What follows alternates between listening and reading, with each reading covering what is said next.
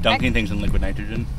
Exercising, tanning, and awesome people. These are Setaria plants, and they originated from two parents, Setaria A and Setaria B. They had a bunch of children, like over 200, and then the children mated with themselves for a couple generations, and then that came up with qualities. But this is for simultaneous, which means we're doing them all at once. Right now we're sampling leaves. We're taking leaves from 3 different plants, one for RNA sampling, one for ionomic sampling, and one for isotope sampling.